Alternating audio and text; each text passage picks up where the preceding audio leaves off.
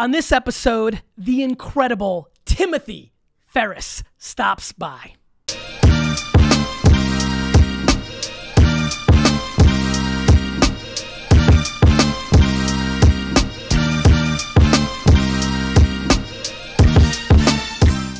Hey everybody, this is GaryVee, Nerdchuck, and this is episode 271 of the AskGaryVee show, and I've got to be honest, thank God we finally did it, because now I don't have to answer, 400 fucking times a week.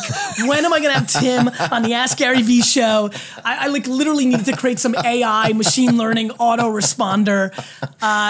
This is a huge honor for me. No question, one of the people that I admire the most in, let's call it the ecosystem, people putting out content, people trying to impact the world, people that are navigating through the game. And so I am awfully excited for this episode, and I know a lot of you just got super fired up as well. And even more exciting, Tim has a new book coming out in 8 days, and we're going to talk about that. We're going to talk about pop culture, business hacking. But Tim, for the 9 people that are watching this that don't know who you are, can you give a quick little bio? And before that, your new facial hair game is so legit. Inspired by Kung Fu movies. I figured. I know your love for Japan and all those Slash things. down and out in Beverly Hills. No, seriously, it's really like... Thank you. Well, I figure I can't do it on fit, the top. Man. I'm feeling good. Yeah. So I'm going great. Jason Statham upside down face. I'm growing it this way. You do look fit too. Like Thank you. Have you been you had a good 6 months to a year? I feel like the last time Gymnastics, fasting. I fast. What's your fast game? Fast game is number 1. Don't do this at home, kids. Talk to your professional. Liability, cover my ass. Okay, so 3 contiguous days each month. So I do a 3-day fast every month, and then I do longer 5 to 10 day fasts 2 or 3 times a year.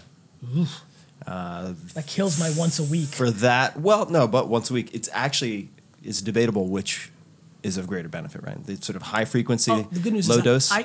It's so funny when you obviously you get brought up a lot to me, and I'm like, look, anytime I want to do something, like I intuitively do stuff. Yeah. You do them for look at this book. He goes thick. Like I was saying, the girth of his work is so incredible. The podcast, the Those blog. are the 2 pull quotes right there. But it's so funny. Like I just fast once a week when I'm in that zone randomly because I just like the way I feel. I have no idea of the data and the science and the understanding. I know that's where your strength lies. So there is no... I'm trying to up my intuition game, but... Are you? But yeah. So we can talk about that. We gotta talk about that. I'm curious about that. I thought you were going to say for the 9 people who are familiar with my work, which may be true. Depends on when you're watching. I love when Timmy goes... Oh, excuse me. I love when Timothy... Oh, yes. Thank you. Which we have to talk about as well. Goes with the humility card. Tim, honestly... It's been an unbelievable decade for you. You have not only a lot of, awareness and people know who you are, but what I think is super interesting, because there's a lot of names that run around the world.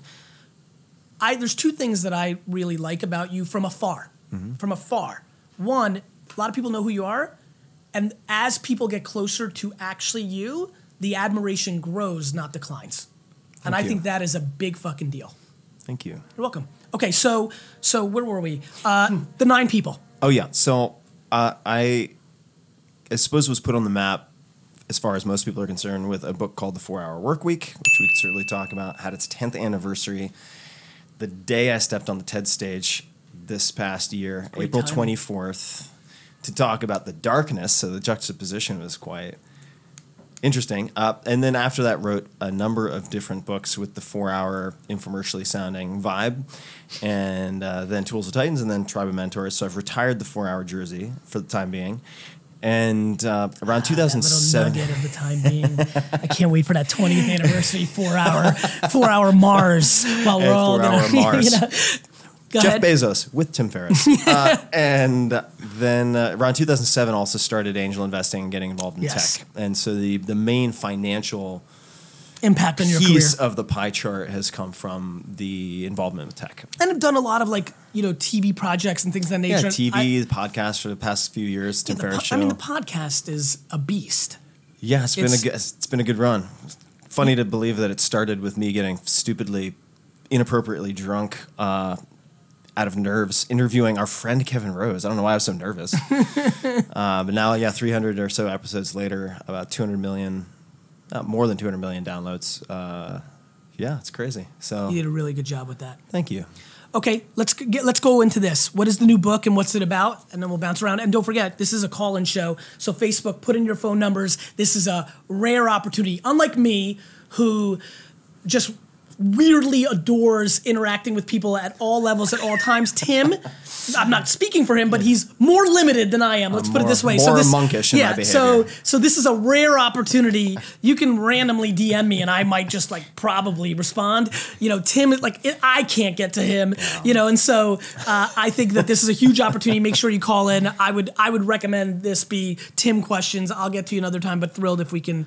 Wherever we cross paths. Talk to me about the new book. Yeah, so Tribe of Mentors came about. I just turned 40 not too long ago, and it's been a big 12 months. It's been a heavy 12 months, too. I had a number of close friends die unexpectedly, including one of my mentors in this book actually passed away just a few weeks ago, very unexpectedly. Who's that of from? Complications. Terry Laughlin, who taught me how to swim. And How old was Terry?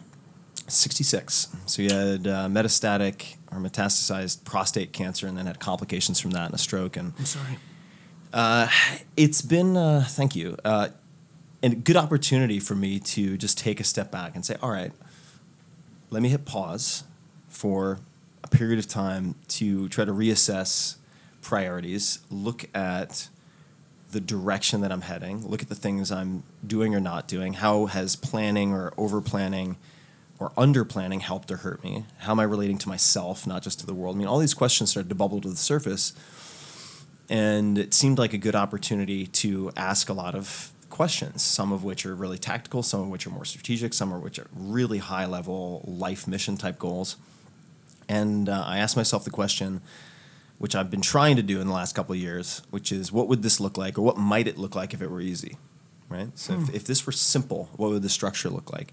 And I journaled on it, and the answer that came back was, you should just ask other people the questions that you are having trouble answering for yourself. So I reached out to about 140 people across every possible discipline, so ranging from, say, David Lynch, the director, or Terry Crews, all the way to Kelly Slater, most decorated surfer of all time, to Ayaan Hirsi Ali, who's an incredible writer, thinker, activist, Temple Grandin, I mean, you name it. Basically, every possible discipline and industry, artists, I reached out to all of them, people at the top of their fields, and asked them a set of 11 questions, and then compiled it into this book, Tribe of Mentors, because I've thought for a very long time, and this is borrowing from somebody else, advice I got when I was probably 14 or 15, Who gave which that was, it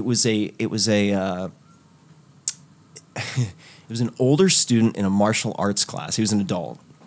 And he left a voicemail on my answering machine. Remember those? Old school. And by the way, guys, not on your mobile device. This was a machine with that was physical attached tape. to. Physical tape. You have to put the tape in. Yeah.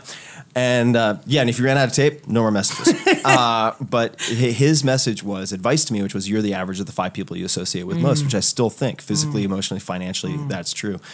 And I get asked all the time, well, what if I don't have 5 people around me that I can use to average up? And Find them? Yeah, you find them, or you can do it remotely. You can do it virtually through audio, through video, through books. And so Tribe of Mentors was intended to give people 130 of the world's best to learn from. I love it. Yeah. What stood out for you? So you sent this out to people. Stuff comes back. Yeah. You know some of these people really well, some people medium well. Some people not at all. Some people not at Yeah, all. just DM through Twitter, like. Love it. So what Hail Mary. they must have been pumped getting that DM. What did you kind of give me 1 to 3 kind of like, this person said this, or I couldn't believe how well I knew this person and the thing they said. Like, give me a standout. Yeah, well, I'll give you a few. So I'll give you 2 patterns. The first would be, I'd say 85 to 90% of all the people in this book, many of which I'd never had any contact with, have some type of very specific morning ritual. Very often with some type of meditation or repetitive exercise, which I think serve, in some cases, the same purpose. So very high percentage of people practicing transcendental meditation or Vipassana meditation specifically.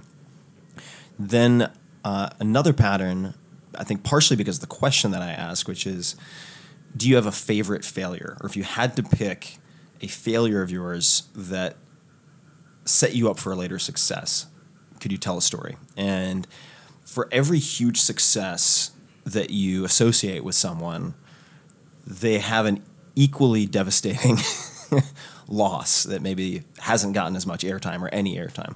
So showcasing those is really important, just because when people are going through hard times or dark times, it's very easy to look at, say, the magazine covers and think that, well, Tim Ferriss has got it all figured out, or Gary's got it all figured out, and they never make mistakes. They never whiff a ball. And it's just, at least in my case, certainly not true. And I think it's important to showcase those. A few very specific pieces of advice that I've been using a lot recently. So number one, you can't do all profound, deep questions or it gets really tiring. It's just the heavy lifting. It's a lot of digestion. So one of the questions that I asked everybody was, what is the purchase of $100 or less that has most changed your life in the last few years? And one that came back was this supplement called Host Defense, My Community. It's a combination of different mushrooms that this chef, like a big-time chef, has used for immune support when she's traveling. And so I started taking that, and it's like all the usual flu season cold stuff just gone. So from just a functional day-to-day perspective, right now, I'm like hustling, hitting it, and I've blocked out time, and that travels with me, right? So that's one. Another would be, and I don't know if you've ever had any interaction with Kyle Maynard. Kyle Maynard's a fascinating guy. He was born a congenital quad amputee, so he has his arms end before the elbows and his legs before the knees. Nonetheless, he is in the National Wrestling Hall of Fame, like collegiate wrestling, and is the first person to ever climb Mount Kilimanjaro without prosthetics. So he military crawled the entire mountain. He's such a stud. And he was taught by a CEO at one point. The CEO used this for hiring, but you can use it for anything. This particular CEO, very successful, would have his current employees rank prospective employees from 1 to 10. And that's not interesting by itself. His rule was you can't use 7. So I want you to rank them from 1 to 10. You can't answer 7. And what ends up being so beautiful about that and leveraged is that 7 is a safe number. It's kind of like the non-offensive Switzerland of answers. It's not committal. It's not too bad, so you can wiggle out of it. Whereas if you're choosing a 6, that's barely passing. That's not good. If it's an 8, you're indicating you're pretty stoked. Like you're vouching. He forced them to make a decision. Exactly. So you can, I love it. 1 to 10, no 7. And so I've used that, and Kyle has used it for, say, invitations decisions, right? for anything. Invitation to conferences, invitations to coffee, whatever it might be. It's like decisions in life. Decisions in life. So, I've been using binary a lot lately, like black and white, 1 and 0. Yeah. And like to me, that's the ultimate, right? It's just a yes/no game. But that's really the same thing as the 7 in a lot of ways. Yeah, exactly. Or with the reality that there's a little massaging to all. Oh, totally. Or that's interesting. I like that a lot. Yeah, and so another question that I asked everybody is, what tips or suggestions do you have for saying no to different things, and what have you gotten better at saying no to? And so we had, a lot of founders, a lot of people you would know in here as well. The founders of Facebook, Twitter, Salesforce, Craigslist, everything. Pinterest and so on.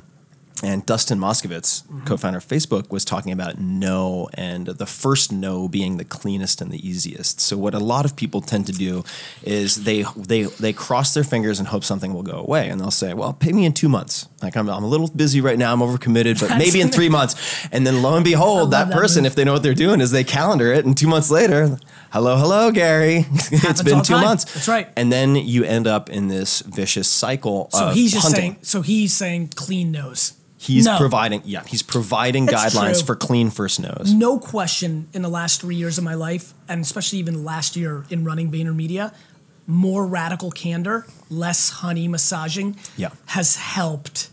And it's so not natural to me. Yeah. I don't think it comes naturally to many people. Yeah. Especially if you, and I know of some of your early story, certainly in my early story, for instance, of working in restaurants and so on. Yeah. You're client facing, right? It's a high touch business, and you need to honeycoat and know how to deliver things. And to switch gears then is tough. is tough. But when you get to a certain, if you even have a small amount of success in any field, if you want to 10x that and then 10x that and then 10x that, the behaviors that got you to the first point are very rarely 100%. the behaviors that get you to the next. And you know what helped me? I realized I wasn't doing any favors. No.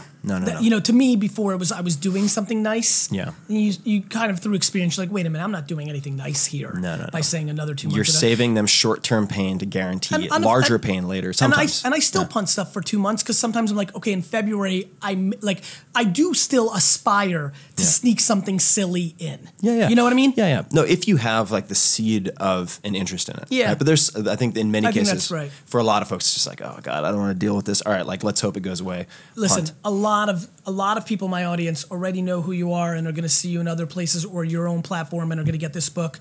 My world's been interesting in the last year, and I think there's a lot of people who, like, actually, it's funny, for the last 7 or 8 years, I would have said 9 people in our crossover. Now I think there's some more that are like, yeah, I've heard but haven't dug deep. What else can we say about this book? Because I do want everybody in this audience, and let's link it up, guys and girls, because the work you put out is so real. I mean, we live similar-ish but different lives. We know what's going on out there. I'm just such a fan of the quality and quantity. Yeah. I think we have a lot of differences, but I think one of our weird similarities is we've both been around for a little while now. Yeah. We've put out a lot of shit. Yeah. And somehow miraculously they're still somewhat interested. Yeah. And I think that speaks to depth.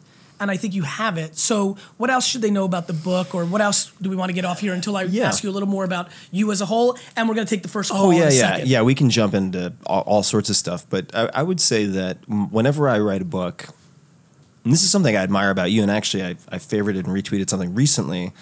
You may or may not have seen it on the first 3 minutes of your answer about what advice you would give to, say, someone just getting started going out into the world. And it was work for free for someone who, at as high level as possible, in basically an apprenticeship role. And I literally believe that if somebody texted me, I apologize for cutting you off. No, you're fine. If somebody texted me right now and said, hey, I'm getting to work for Tim for the next 2 years, and I can afford to, whether that means your parents put you in a position where you can afford to, you've made some money on eBay in your teens, or fuck it, I'm going to live with 13 roommates in Oakland, in the outskirts of Oakland, and commute in to San Francisco. It's a glorious win. Yeah, totally. And you end up focusing on the learning instead of earning. And the reason I brought that up is that I think you've been very good at making decisions, and I've tried to do the same, where you're developing skills and relationships even if that project fails. Correct. And so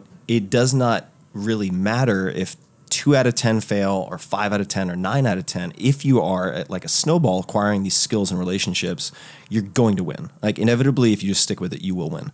And with the book, any book that I put out, the goal is for it to be more valuable years from now even than it is today. And the reason I say that, it's intended to be evergreen. So you have the really, really specific tactical stuff, but also the principles and the portfolio of tools like the 1 to 10 but no 7, these types of tricks, if you will, that are just going to work. And they'll work 10 years from now, they'll work 20 years from now. So it's intended to be more like a choose your own adventure book where you can flip open to a single recipe. You're like, all right, I need to become stronger in X, Y, and Z way. Therefore, I'm going to look up, Jocko Willink. He's awesome. He's amazing. Yeah, retired Navy SEAL commander. Or I want to become more focused on absorbing knowledge. Okay, I'm going to read, say, Yuval Noah Harari's profile. He wrote *Sapiens*.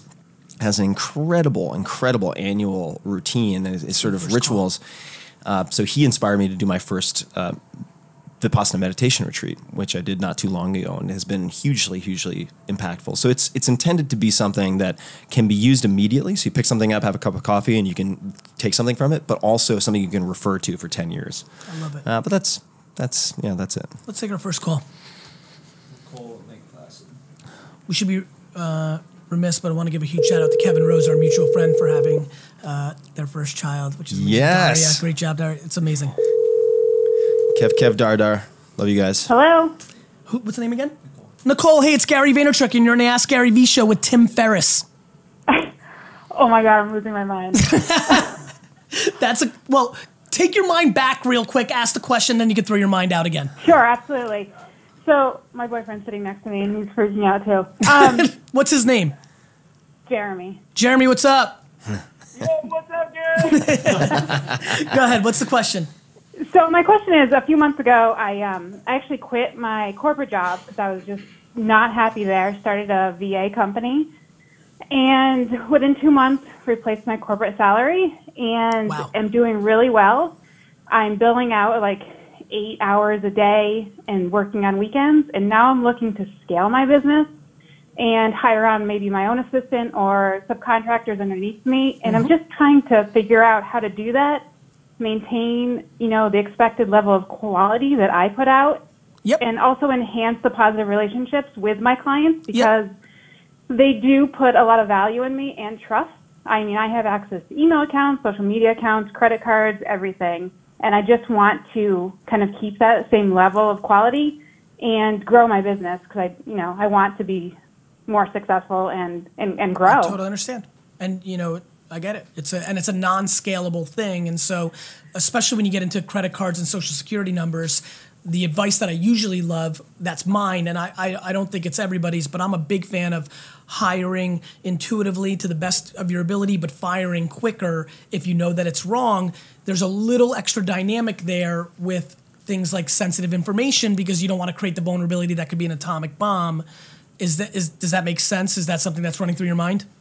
Yeah, no, absolutely. And some of the contracts that I have with my clients actually state like not hiring subcontractors, but I'd like to introduce that to my clients in a very respectful way to see if maybe we can, talk about that in the future. Yep. Timmy? So I'm trying to just kind of like plan out how I understand. to grow at this I got some thoughts. I'm going to let Tim jump in. Yeah, I have a few thoughts just because I've spent so much time with one foot in the VA world. I would say that there's a book called The E-Myth Revisited. I would take a look at that just in terms of systematizing how you train.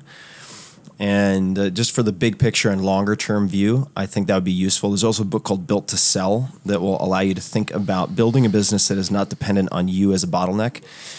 Even if you never sell the business, it's a useful set of checkboxes. And just on the simplest level, I would say you need to run background checks. Certainly on people. It's a very simple process, but as a baseline, before you even consider someone, you should run background checks. And then there are two components, I would say, for training and quality assurance to ensure that you're not doing it in a one-off fashion where you have to continually say the same thing, is create various documents and videos that can be used to train other people. So if you have a particular way of, say, parsing email, going through someone's inbox, determining what's important and what isn't, consider using a program like ScreenFlow, where you can capture all of that and walk someone through in real time how you are, say, clearing and categorizing someone's inbox. And then that video can in turn be used to train 100 people ultimately if it came down to it.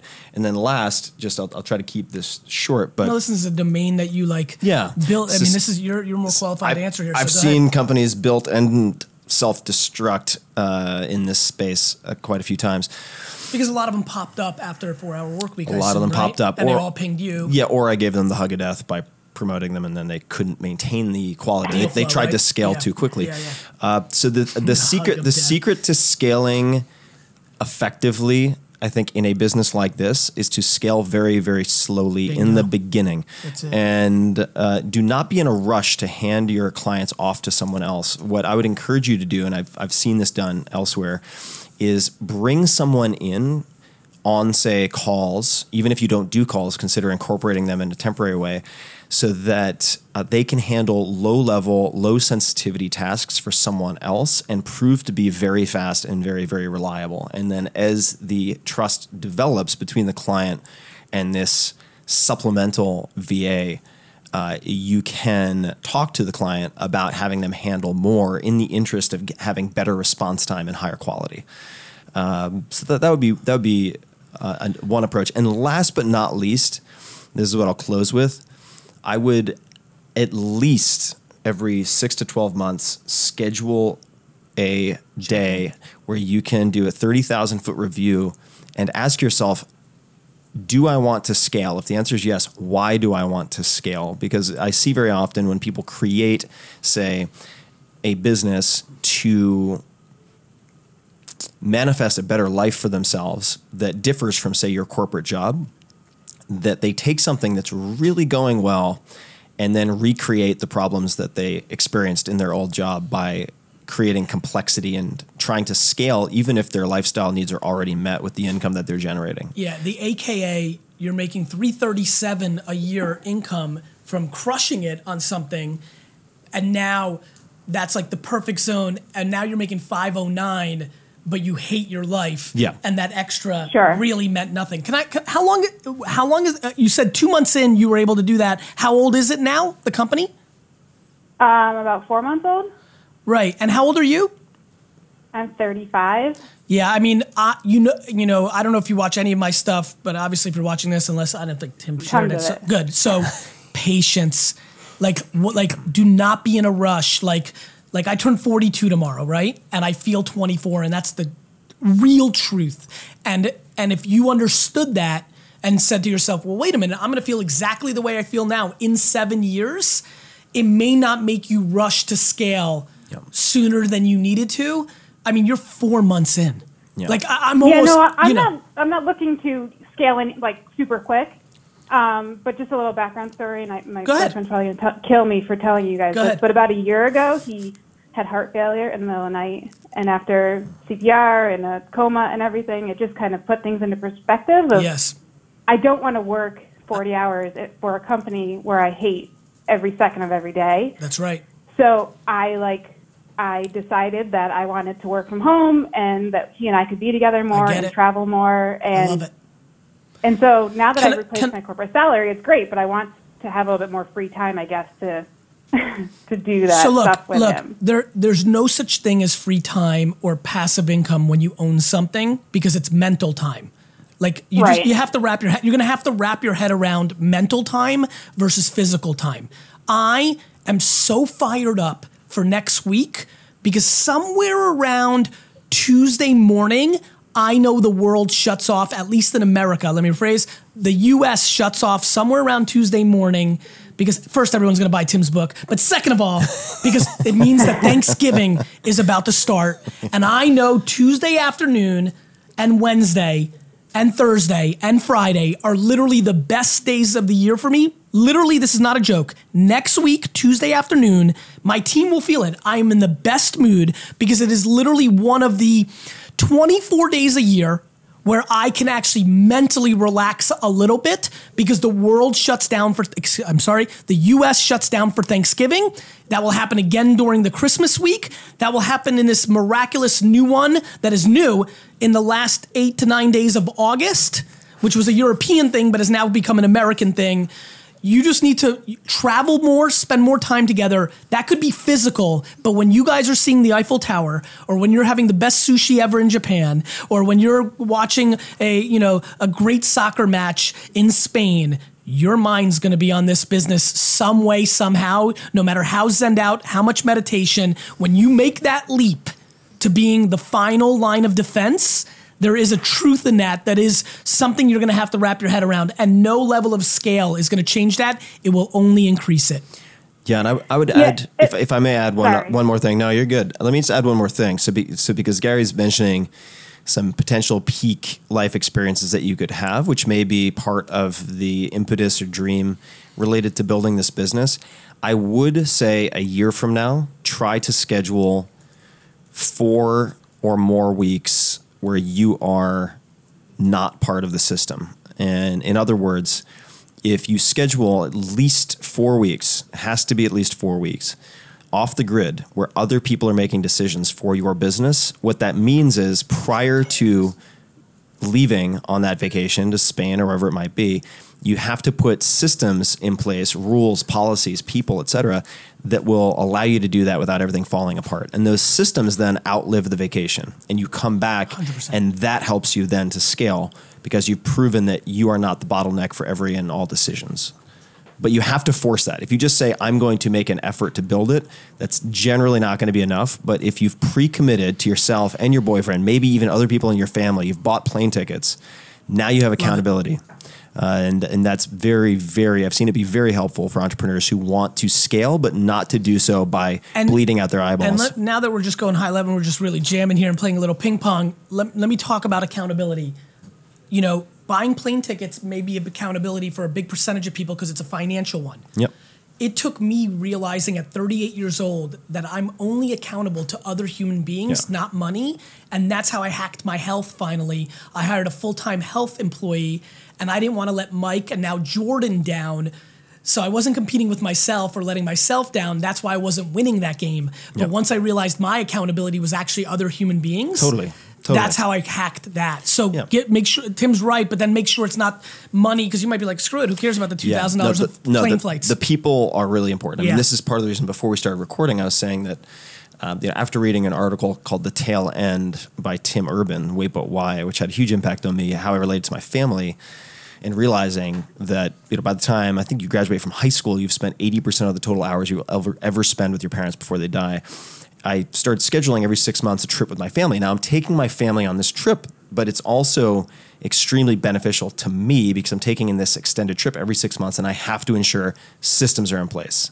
Yep. And so it's a fantastic way to raise other people up while also improving your business game at the same time. I love it.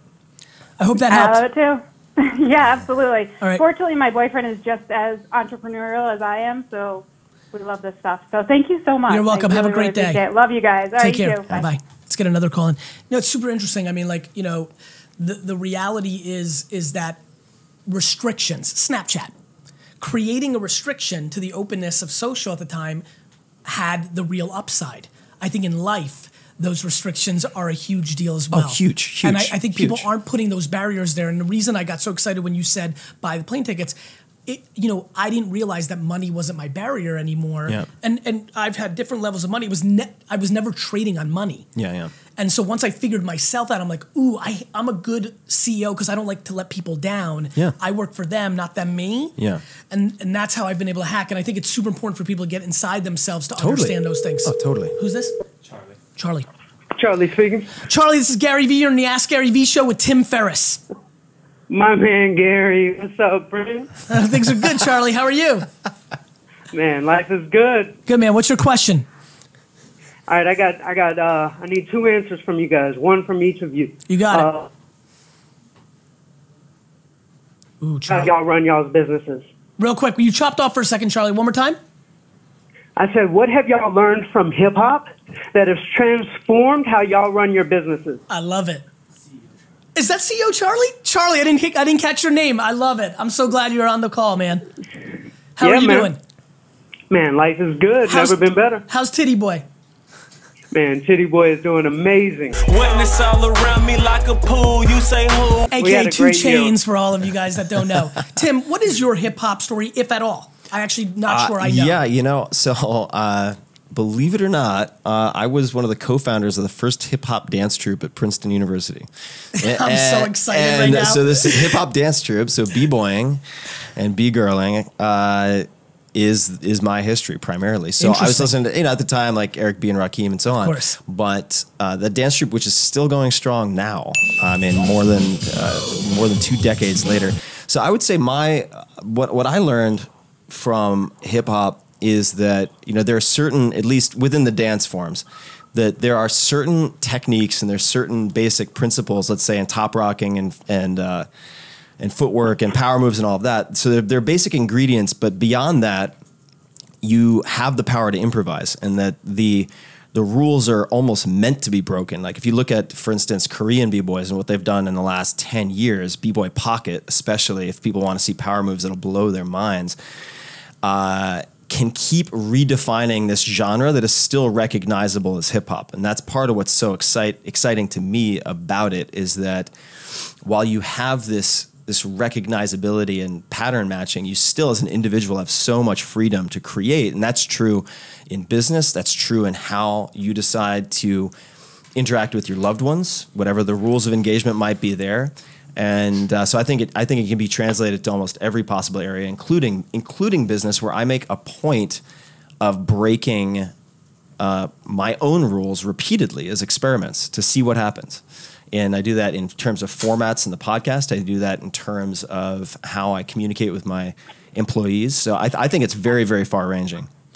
Charlie, for me, I grew up in a culture in Edison, New Jersey that really embraced it. Like, 5th grade for me was Adidas with no shoelaces. Like, I was all about it. And so, but here's what's interesting. Everybody told me, our teachers told us in 5th grade in '85 that it's not music, right? Like, it was obviously urban and minority. It wasn't, like I grew up on MTV when Michael Jackson wasn't being played on MTV, and like politics had to be played to have him on. So here's what I learned in the 25 years that I've paid attention to it, close from afar. If you're tried and true, the market will come to you. What is super interesting to me about hip hop is it is now a absolute fundamental pillar of our culture across all genres. And it stayed true to itself. It evolved, but the world came to hip hop. Hip hop didn't go to the world. And then I realized as I got older, rock and roll did the same thing. And honestly, that's what happened with me in entrepreneurship. Unlike Timmy, who's incredibly good at girth and super smart at things that I'm not, he was a really good student. And he'll tell you, you're 40, Tim? Now? Yeah, 40. And I'm turned 42 tomorrow. We grew up in an era, Charlie, that a lot of these kids are not growing up in, which was entrepreneurship wasn't a thing. No. You were judged by, I went to Mount Ida College, Tim went to Princeton, and that was the judge and the jury when we were 18, 19. Tim was a winner, I was a loser. And then to watch Tim break out of the model of what every Princeton kid did, went a very different path, and a lot of cynicism, I'm sure, from the bankers and all the other people that he went to class with. And I'm sure there was plenty of jokes and cynicism behind his back. And now all of those people who are watching right now would a hell of a lot be more excited to be this path than the alternative. Hip hop let the world come to it. And I think the biggest thing in business is you have a product or service that people don't see. And the other thing Tim and I share is we were there early for a lot of these products that nobody knew in the mass world. We knew in our little subculture, but people didn't know, like ordering an Uber seemed ridiculous. That's why I passed. Tim's smarter. Or Twitter, or all these other things. The world came, when Tim, listen, there was a lot of entrepreneurs, Patty Flynn, JLD, Lewis House, but when Tim did his podcast, I don't know the timing of you and those three, but when Tim did his podcast, it was earlier. Things had happened. He wasn't the first, but he was the biggest when he did it. And that was still, 24 months earlier than I did it or others did it. And he reaped the benefits of that, right? I've had those moments on Snapchat or Instagram or things of that nature, like, YouTube for sure. By the way, fun fact, there's another video with Tim and I. We're much younger. We're drinking wine, and it's like 8 years old. We may have to slice that into the post-production. I had more hair. Yeah, me too. And so, I think that, Charlie, my answer is if you believe in your thing, stick with it, and the world will come to you. If you're passionate about cricket protein, this is not a joke, by the way, now. This is actually something I think is going to work out. If you're passionate about cricket protein, bet the farm on it. Because if you see it and you understand why you see it, it's going to be a lot of fun in 9 years when we're all eating it. And you were there, not because it's not selling right now. Most of the things that have brought good to Tim and I, because I can definitely speak for myself and I've watched from afar and sometimes close with Tim, people weren't super sure about at the time. We're playing on being historically correct. Hip hop was historically correct. Yeah. That's right. Appreciate it, Charlie. Right. Keep hustling, man. I'm impressed with you. I also love your health transformation, which has been epic. Thank you, Gary. You're welcome, brother. I'll talk to you soon. All right. Right? Yeah. I mean, for example, you experiment on yourself on all sorts, like you are out there like taking all sorts of concoctions and doing mental stuff that I know, not for me, I won't do it because it's not natural for me, but I know you're going to be historically correct. Like I watch it and I'm like, fuck, man, I wish I had that gear because he's going to like in 30 years, people are like, fucking Ferriss was doing that shit in 2007. You know that, right? No, well, a lot of it, I mean, if you look at 4 Hour Body 2010, a lot of that is now proven out. I mean, the vast majority of the book, so cool. Which is cool. But I would also say that let him finish it. That if you look, whether it's hip hop or me doing all these weird experiments or you doing your thing, it's easier for us to indulge that obsession and to do that thing, no matter how weird it is, than to hold it inside, right? Correct. So we have no other option. No, right. So it's like when you have that feeling, that's a really positive indicator in a lot of cases, right? Like people ask me, should I write a book? And I'm like, no, probably not. I mean, it's in the sense that I write books because you have no choice. I have these things trapped in my head and I have to get them out or I'll drive myself crazy. Do you feel like a couple other people are empowering people to do that for their thing?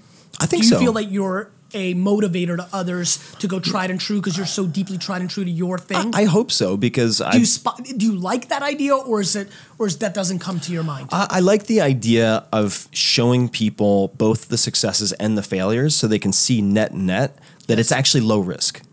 If that makes sense. Like net. If you're developing skills and relationships and that's how you choose your projects and you're not trying to appeal to the entire world. You're trying to find your 1,000 true fans who are just as crazy about cricket protein or whatever it might be as you are. Over time, you will make mistakes. You will have what people perceive as failures, but over time you will win. It's almost an inevitability. And so if I can showcase that for people where they're like, oh, I saw Tim Ferriss publicly faceplant when he did A, B, and C, and television, that didn't work out. I saw him try this new thing with this one book. That didn't work out. But still, like in between, he had this huge success and this huge success. You're talking about the Amazon thing? Yeah. No, really. I mean, listen, I mean, 90% of the stuff we do doesn't work. Sid and I are supposed to have an international domination tour in 2017 of all my content being transcribed all over the place. He texted me 3 days ago. He's like, really hope that we can get focused on the international tour. It's fucking November. We're losing all the time. Yeah. And it doesn't matter. Like if you get a few things right, you can screw up almost everything else. And one thing right sometimes. Yeah, sometimes right? One thing right. And if it's big enough. Yeah, for sure. And I think that, for that reason, somebody asked me not too long ago if I viewed myself as a role model. I wouldn't use that. I think I don't want people to try to be me. But if they can take lessons from watching my public successes and failures, and that gives them the courage to try something because they've now realized that it's in fact very low risk or reversible. Actually, before you go there, Tim, great. Self-esteem. Yeah. Something I've been talking about a lot over the last 18 months, more than ever before. Why do you think you had it? Mom, dad, environment, something I don't know. I don't know. Yeah. I'm asking. I don't know. So this is... But you have it. You're talking right now, and I'm like, I connect with it tremendously because it is the drug. Yeah. It is the one that, like, you're right. Like, let me ask you, I'm going to ask a bunch of things because I'm going to get it out here. Do you like the failures more than the successes? No. Okay, I do. Yeah. Are you eating chocolate? I think... What is that? It looks delicious. Sorry. Arms raised. I promised I was going. I felt that I was going ADD. Yeah, I guess it's like a bloodhound. I knew I could feel the chemicals in my head. I'm like, I'm about to get radical. I'm about to get random because I've been staying very calm for very long. I've been trying to keep this vibe, and I'm like, I'm about to fucking explode. So real quick, so I really do, and I'm not kidding. I mean, look. Yeah. Let me rephrase. Maybe I just like them the same. I definitely am not scared of them, and I definitely like them a lot more than I think a lot of people. Yeah. Why do you have self-esteem, do you think, from your standpoint? Yeah, so let me answer a few different things. Not necessarily in that order, but I would say, so I greatly dislike failure. I love being underestimated. Mm. So if someone says, oh, Tim Ferriss is trying X, that's never going to work. I'm like, great. Then it's nothing but upside. It's already assumed that it's going to be a worst case scenario. I have nothing but upside. I love that. As your brand has grown, as your successes have grown, do you like trying to do new things because you're trying to scratch that itch? In part, definitely. Yeah, me too. Yeah, because if I'm doing the same thing, then it's kind of like being Serena Williams. It's like, oh yeah, no, like if you don't win Wimbledon, we will be disappointed. The Grand Slam. Yeah, like you have to win everything because we expect you to, or we're going to be disappointed. So ridiculous. My God, yeah, that's terrible. Yeah. But on the self-esteem bit, I'm going to give you an answer that might surprise you. So I have spent, for a host of reasons that I don't necessarily want to get into right now, but some really like dark, bad stuff when I was a kid that I spent the vast majority of my life disliking myself. Okay. And that's something that I've realized is not an optional piece of the puzzle. Like you cannot love other people fully if you just tolerate yourself. 100%. And so if not for yourself, for other people, your family, your loved ones, you have to reconcile bits and pieces inside of you. And the reason I say that is I think what I could attribute my successes to is more the fact that I was confident I could train myself to absorb or tolerate very high levels of pain to outwork other people to win in sports like wrestling, which is all pain, right?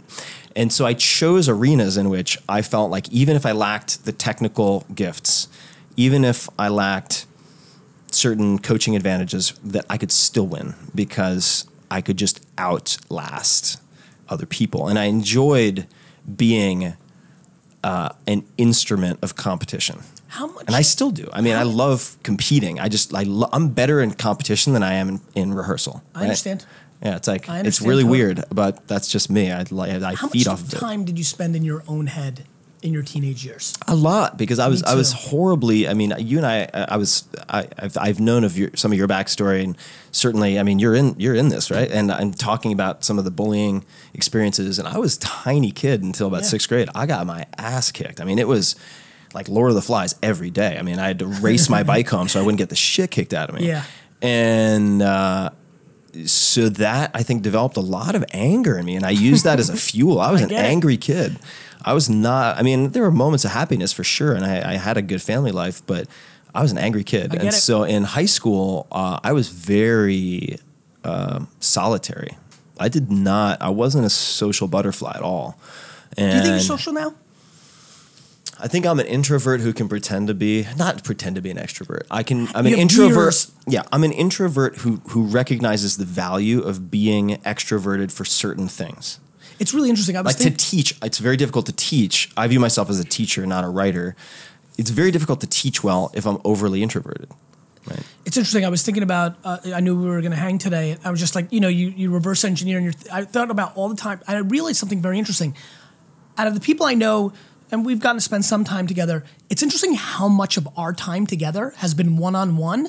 Yeah. In the 13, 11, 9, 16 times we've hung out, I'm like, holy shit. Yeah. Why is 75% of that time in that coffee shop in San Francisco on the grassy knoll at South by Southwest? Like I was like, wow, it was interesting to me, and it just made me think a little bit about that. Yeah, I don't do terribly well in groups. I shouldn't say that. I don't do well in big groups. But if I do a book signing, I need 2 or 3 days to recover from that.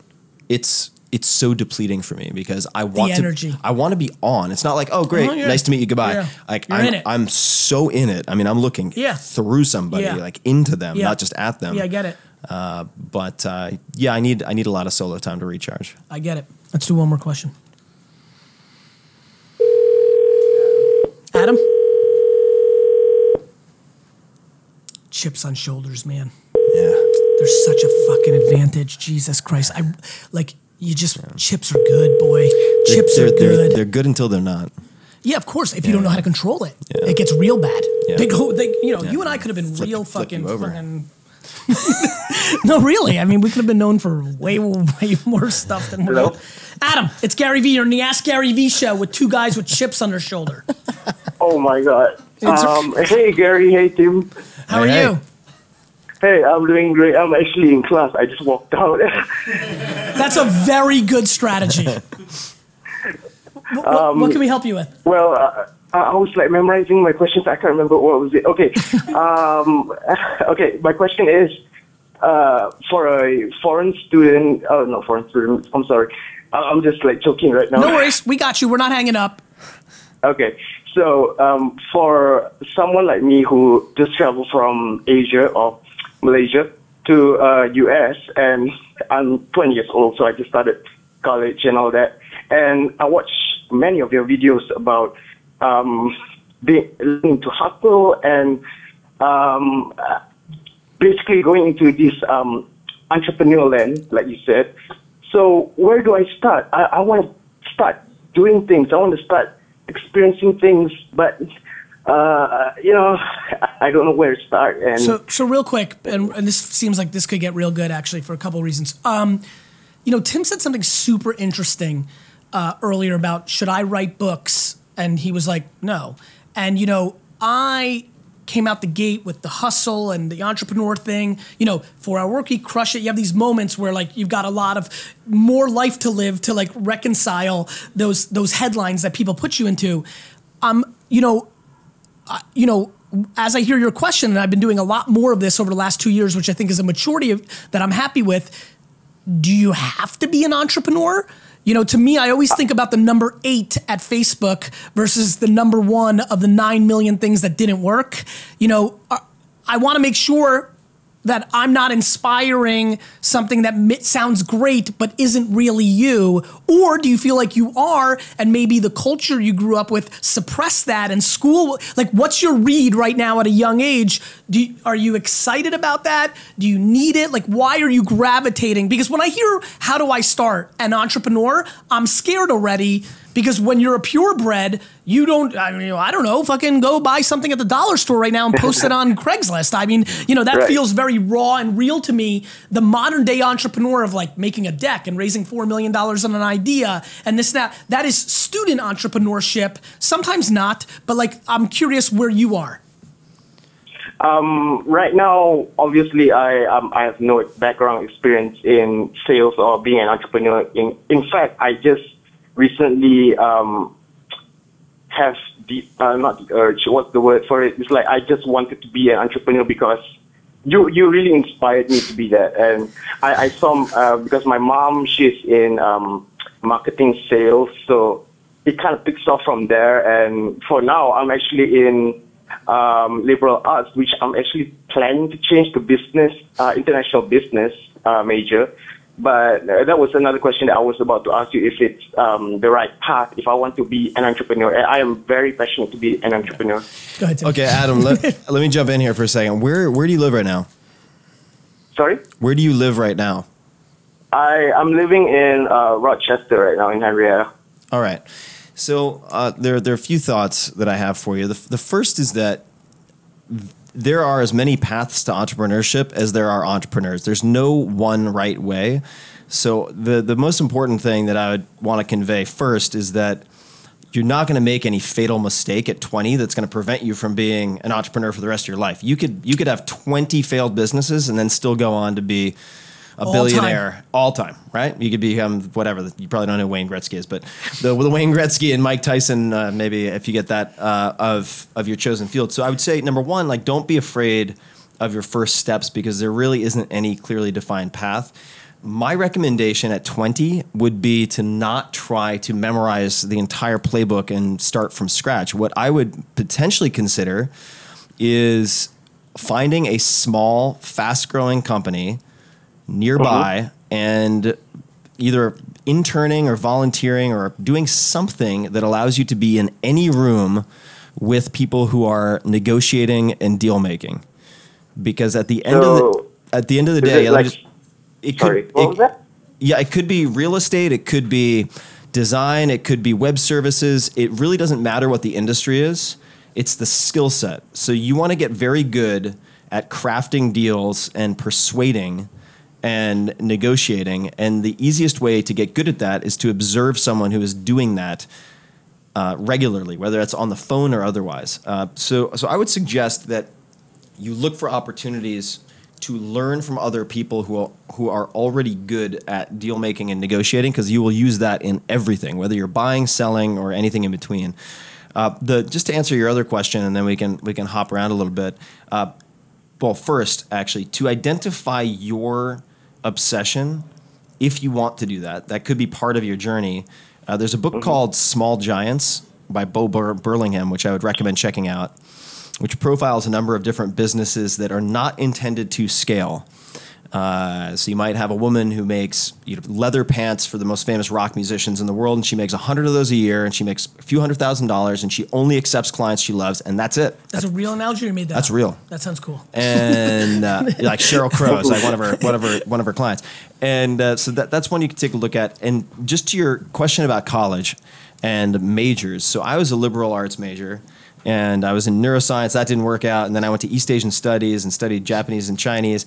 That has, from the outside looking in, nothing to do with what I'm doing right now. However, I would say that it is very hard to learn business in a school setting. It's like learning how to play football by reading books about it and then trying to go to the Super Bowl. It just does not tend to work out very well. So if you are going to stay in school, and I'm of the mind that there is some value in that, depending on your circumstances, and certainly your parents would probably like that, if I had to guess. So view college as a way to become a better rounded human being. And also, if you are interested to develop certain skills, like I would, if you were to say to me, my passion is entrepreneurship, 100%, that's all I want to do, I would probably tell you to take computer science and math classes before business. Because if you have those skills, you can figure out the businessy stuff in a 3-day tutorial from someone. So those are a few thoughts, but just my perspective based on my life experiences. Brother, let me tell you something. Entrepreneurship is tricky right now because it feels like anybody can do it. You don't see Steph Curry at 20 and say, I'm inspired now, I'm going to be an NBA player, and think that that's tangible. Entrepreneurship has zero cost of entry. It's awfully cool right now. And, it's very scary for me. One of the things I'm trying to combat, Adam, is people jumping in because I'm an inspiring character, but it was what I always was and always will be. And so I think that there's a lot there from Tim that's important. You can't think it's that easy to just be inspired and be successful at something. I would spend more time tasting. Yeah. I think you should try to do as many things as possible. And to Tim's credit and point, try to surround yourself. I would really pour on the extrovert nature. I'm empathetic, immigrant in a new country or foreign exchange or whatever you want to call it. So it might not come as natural to roll up on anybody. You might just be introverted by nature. But I would take advantage. Well-rounded person in college, I get it. I know that's a narrative. To me, it's just take advantage of a captive group of people in the same place and try to meet as many people as possible. Entrepreneurship is hard. Being a successful entrepreneur is stunningly rare. Yeah. Way more than people think, Adam. So I think patience also, 20 years old. I mean, like, to Tim's point, the next 10 years you can taste fail.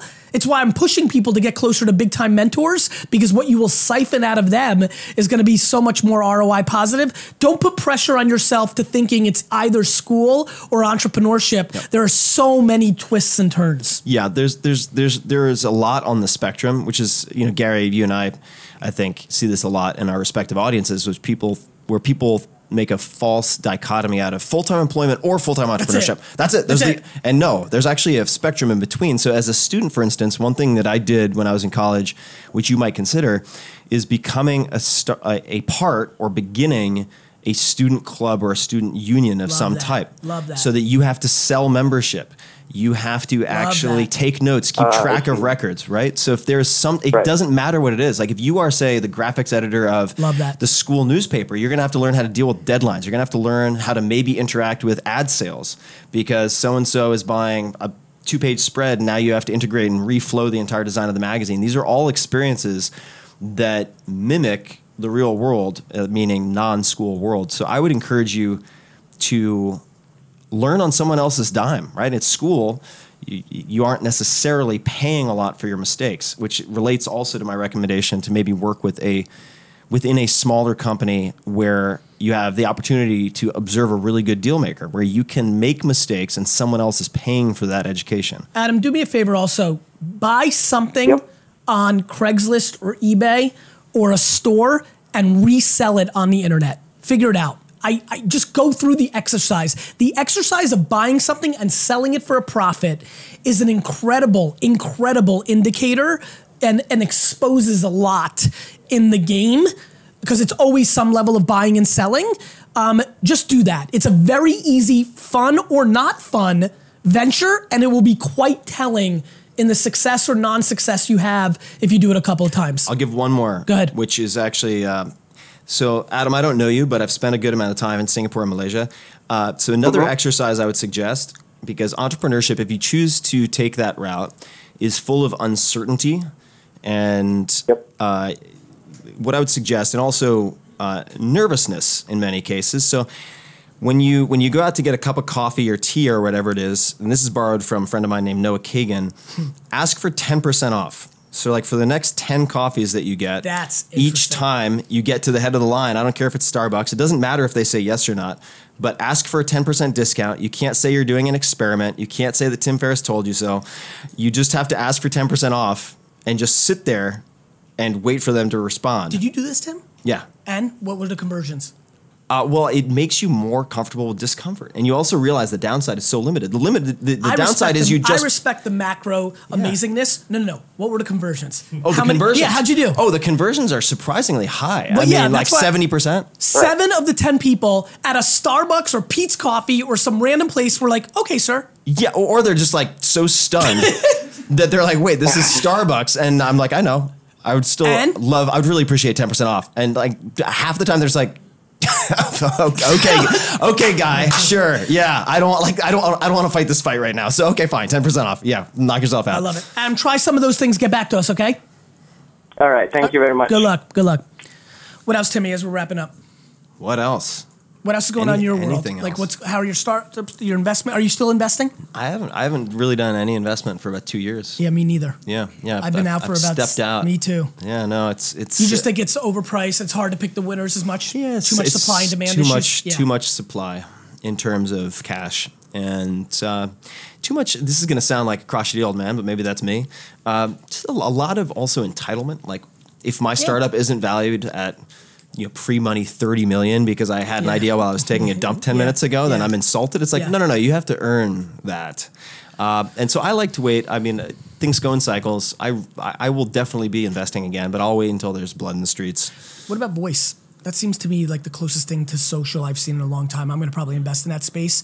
The platform building on top of Alexa and Google Home. I'm real bullish on it. Oh, I think it's going to be a super active space. I think it's probably also going to be a very crowded space. Yeah. Just like say blockchain and AI AI and all of that. all So those when you move into a crowded space, you just have to make sure that you have an informational or analytical advantage so that you can pick reasonably intelligently. And at this point in time, I'm allocating my brain space to more of the writing and the podcast and so on, so that I don't have, I think, I don't have enough bandwidth to do a financially responsible job. I love it. I would just be spraying and praying, or being like, "Oh, my 10 friends are in. Okay, fine." Yeah, I mean, we did a lot of that back in which the day. I don't want to do because get it. all of my friends who have funds have too much money, so they're spending more money than I should get it. as an individual. So I would say.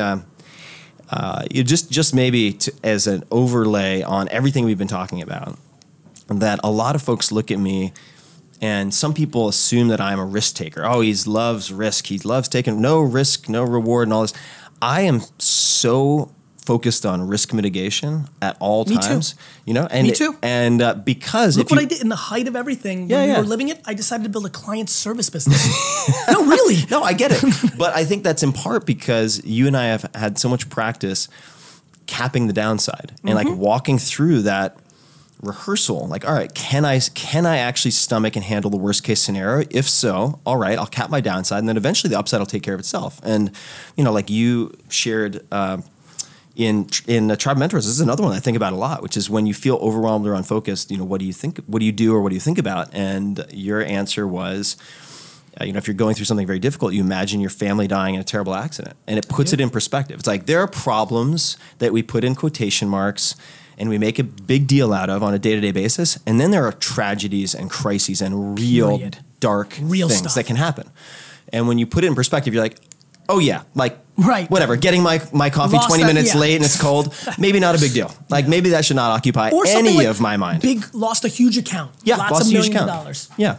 And one thing that came up again and again when I was talking to these various mentors in different fields is the idea that sometimes you need life to save you from what you want, to give you what you need. So sometimes losing that account, you look back 5 years later and you're like, best thing that ever happened. The best. Tim, you get to ask the question of the day. All the guests on the show get to ask the question of the day. It's a great opportunity for you to get thousands of answers on Facebook and YouTube. I know you like to get consumer insights and things of that nature. Anything or favorite color, I could care less. Wherever you want to go, Timmy, fire it away. All right. Timothy. Camera one? Is that where I'm looking? I think that one actually, right? Yep. This one? All right. Question of the day is, what failure or disaster, or so it seemed at the time, actually was a blessing in disguise and set you up for later success? I love it. Tim, you said something earlier about, you've got to be right to be able to, do the right thing by others. Yeah. It was interesting, and this. This is we have an interesting, great long relationship. But I really wanted to use this medium to publicly apologize to you. This is something I've done to you personally a lot of times. Yeah. I am so thankful for the life that I live. I am such a happy man because I really have crazy good intent and have been able to execute it a bunch.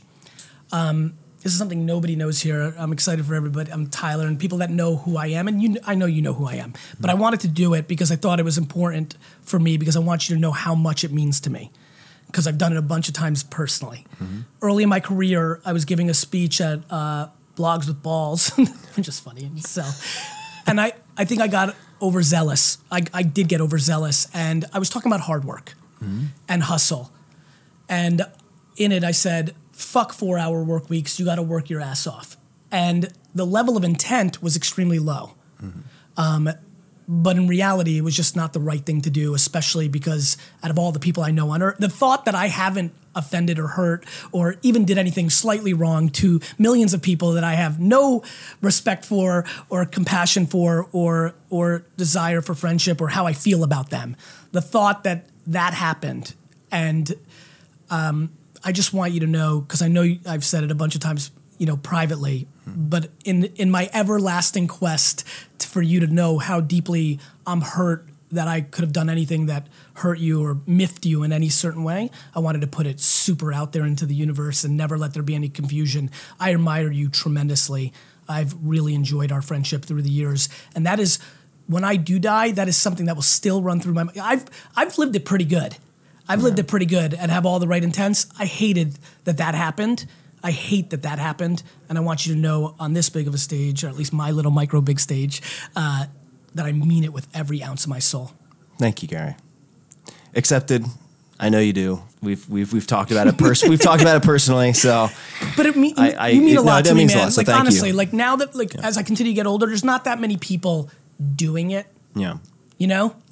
Totally.